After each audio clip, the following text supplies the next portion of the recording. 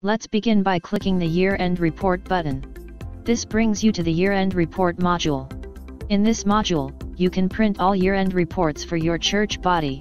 Annual statements can be printed by envelope number, or you can print the entire church directory. Simply select the member's name to go forward. In this example we are looking at envelope 4, which is a combined envelope. We can see and can identify those giving into this envelope by looking at this screen.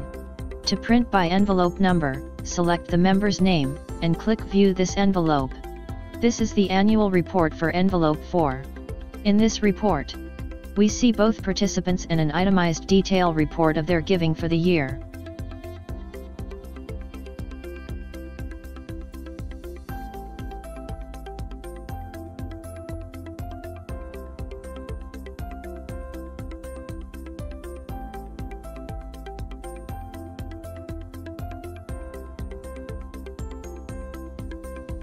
Clicking the individual details will give you a detailed report on the individual that you have selected.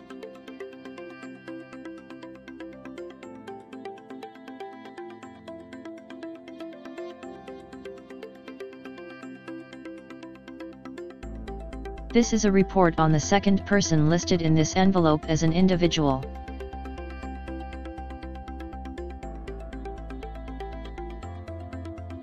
The summary report is practical because it uses less paper.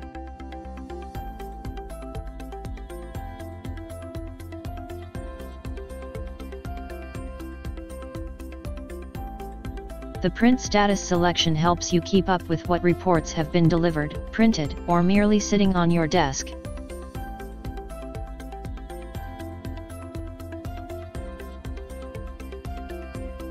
The status is relative to the members' names you have selected.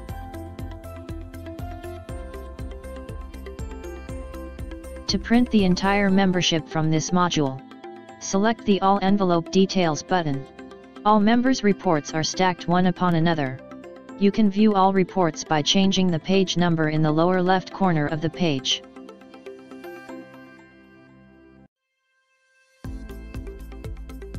Selecting the Envelope Summary button will give you a summary report on all church members. All members' reports are stacked one upon another.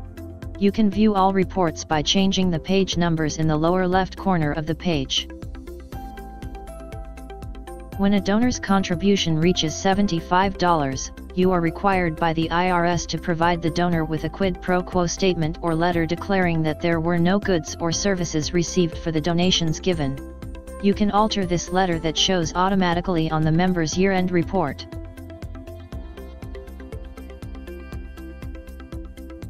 Your labels are already configured here.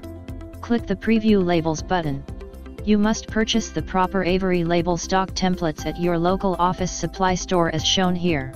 Click the Continue button. This concludes this tutorial.